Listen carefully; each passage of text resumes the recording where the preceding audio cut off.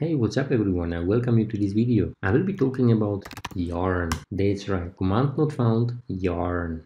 Yarn is a package manager just like npm. But to install yarn, you actually need to have npm working on your system. And to have npm working, you also need to have node working. I will exit this now. Before you start installing yarn, check out if those two, npm and node, are available on your system. Now, how you can install yarn is really very easy. I have a Mac, that's why to gain admin rights, I first write sudo, then I will use npm install global, because yarn needs to be installed globally on my entire system, not only in the local directory where I am right now, and yarn. Now hit enter, write your password,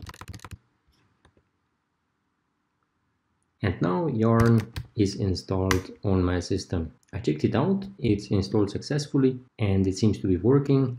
To gain an overview of how to work with yarn, simply just write yarn help and you will get options listed that you can use with yarn and commands that yarn supports. And let's say one day you will be done using yarn and you will want to have it removed from your system. The same way as you installed yarn, I will just come back in my history. You can also uninstall yarn. Just there where you wrote npm install, write uninstall. Hit enter, and now you can see one package was removed from my system, and now when I will write yarn again, it will not be found. And that's it. That's how you install and uninstall yarn on your system. Please like, comment, and if this is the first time you are watching one of my videos, don't forget to subscribe. See you soon.